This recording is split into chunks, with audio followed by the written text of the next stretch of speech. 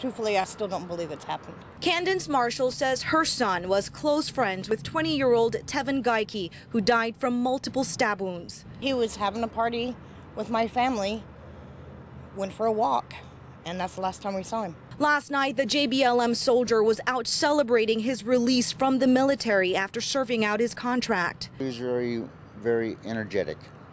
He was having fun, not causing no troubles. After leaving a local motel party, Tevin was walking along Pacific Highway Southwest with 2 other active duty soldiers when someone in a car apparently shouted out a racial slur.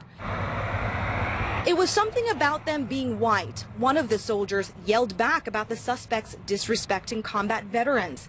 5 black men got out of the car, surrounded the soldiers, leading to a verbal fight.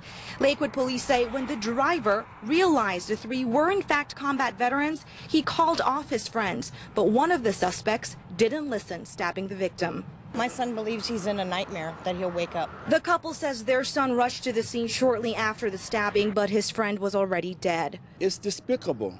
It is despicable. It's very gut-wrenching. This is a military community. Army veteran Tyrone Sherrod did not know the victim, but he is still heartbroken. It's best to turn yourself in now because this whole community in Lakewood and Tacoma is outraged.